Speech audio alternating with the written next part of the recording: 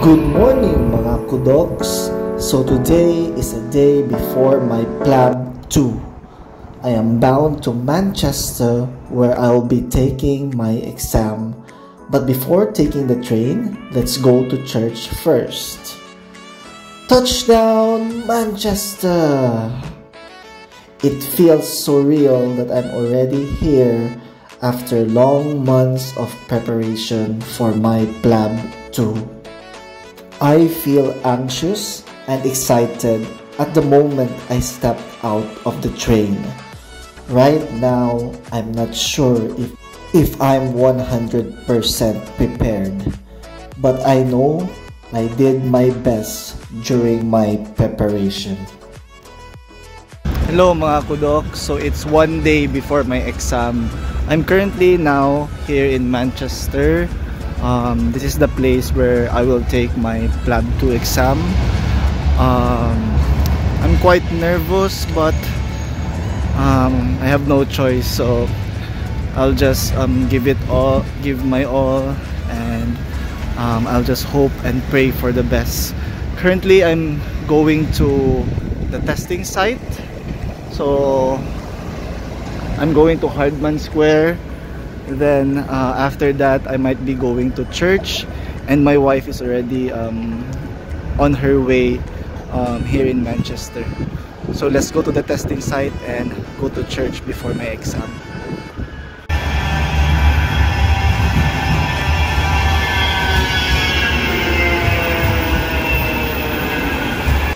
So mga kodoks, I already saw my testing site. It is just this building in Hardman Square. So I didn't take any videos there because I'm not sure if it's allowed. So I'm just here outside 3 Hardman Square. So tomorrow I will be here for my exam. Okay, so now I know where's my testing site. Now let's go to church.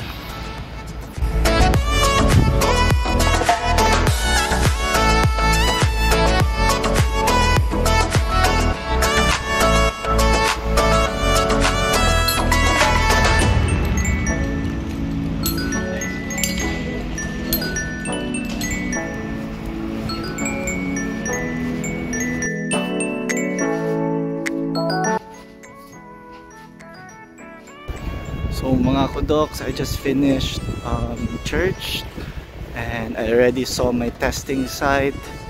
So now I'll just wait for my wife. Maybe I'll eat breakfast first because she will be arriving here maybe lunchtime already. Then I'll just do a quick study, just a light study. My wife is here! After a month of not seeing each other, we're together again! Thanks for supporting me always, baby. As you know, I was in Barking and Romford, London for my intensive Plab 2 review, and she was in Exeter working. First order of business, we went to Chinatown, we went to this Chinese bakery, and we also ate at this famous Chinese restaurant called Happy Seasons Restaurant. People queued up until 12 p.m. just to wait for this restaurant to open. It must really be a delicious place to dine in. When the food came, it was really delicious, worth the wait. We were not able to video all our food since we were really starving.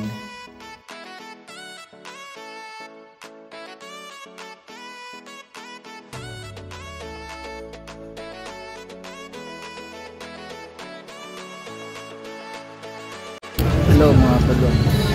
We're at the city center here in Manchester. Someone just arrived and went shopping right away. Huh. We also bought our pin collection from Manchester. Looks good, isn't it? Hello mga kodoks. Now we're going to my testing site. It's my Plab 2 exam day.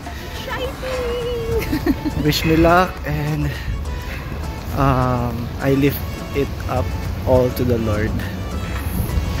Bye bye, see you later after the exam.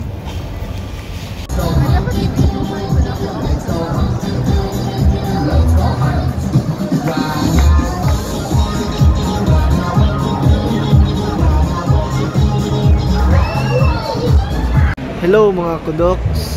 So I just finished my Plab 2 exam. I hope I passed that exam. So I did everything to answer all the scenarios. Hopefully it's enough for me to pass that exam. So the result will be out after 3 to 4 weeks. So hopefully I will pass that exam, and I will give you I will also make a video regarding my results later on.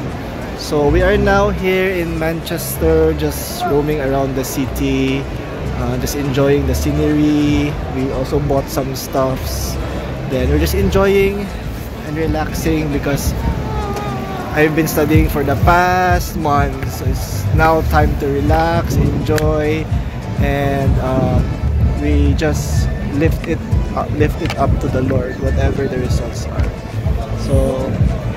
So Manchester is a very nice city, isn't it?